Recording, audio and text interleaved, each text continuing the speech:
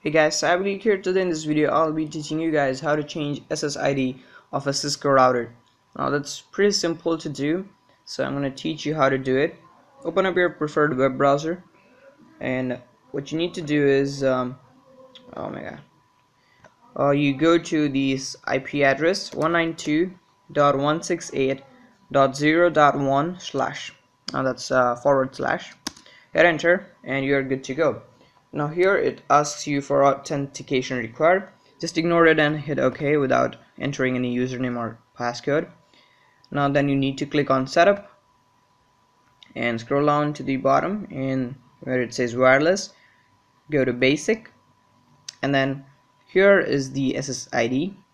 Now this is my current SSID.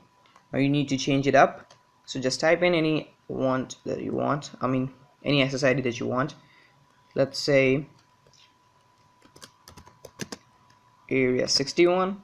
That looks good, and then hit apply, and settings have been applied. Now you will be disconnected if you're connected via Wi-Fi.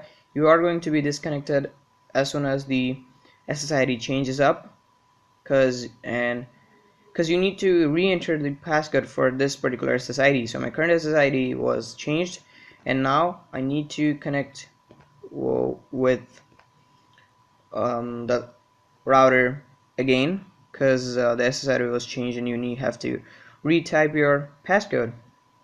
So I'm going to type it up,